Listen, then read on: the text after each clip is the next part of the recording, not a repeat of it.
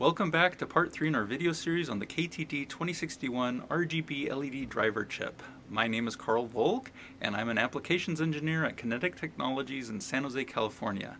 Additionally, I write demo software for LED driver chips. This video series has 11 parts. Previously in part 2, we listened to my favorite local band while showing a demo video of the KTD2061. Now in part 3, we'll discuss the physical size and PCB layout advantages. This drawing is accurately drawn to scale. It shows the KTD2061 on the right versus its two closest competitors. All three of these parts are intended to drive 36 LED channels, specifically 12 RGB modules.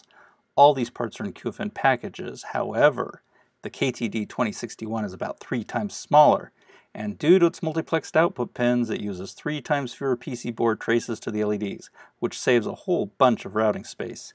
Even in systems where size is not a constraint, the KTD2061's much smaller size translates directly into solution cost savings. Previously in part 2, we showed you this picture of our demo board. It's a simple 2-layer PCB.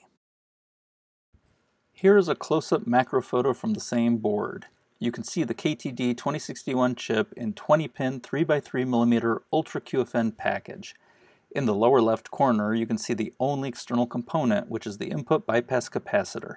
It's a 6.3 volt 10 microfarad X5R ceramic cap in 0603 size, which is 1608 in metric units.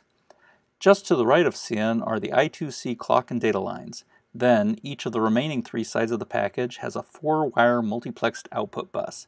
Bus A, Bus B, and Bus C. Each 4-wire bus services 4 RGB modules, which equals 12 LED channels.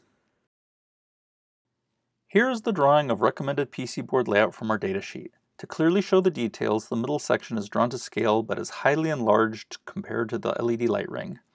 On the right, you can see the recommended PC board layout instructions from the datasheet. You can pause the video later and read this if you like. Note that for improved thermal performance, the KTD2061 UQFN package has an exposed paddle. It is important to put a landing pattern for this directly under the IC and then connect it to the ground plane with multiple vias.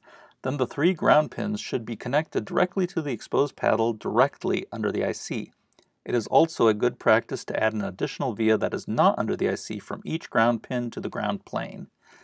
I need to mention one last item. Please note that if the application is using a cable and connector to provide input power to the KTD2061, it is a best practice to add additional input bypass capacitance near the connector where VIN comes into the board. I like to use a Panasonic POSCAP organic capacitor in the 47 microfarad to 150 microfarad range, but if these are too tall for the application, you can use 2 or 3 22 microfarad ceramic capacitors in parallel. This reduces the input ripple caused by the inductance of the cable and the connectors. Thus far, I've had a few customers tell me that this part has reduced their PCB to only 2 layers, whereas their previous solution used 4 layers. That's pretty much it for PC board layout. If you want to pause and read, now is a good time. Thanks for watching. Please like and please subscribe, and be sure to click on other videos in the series for more on the KTD2061.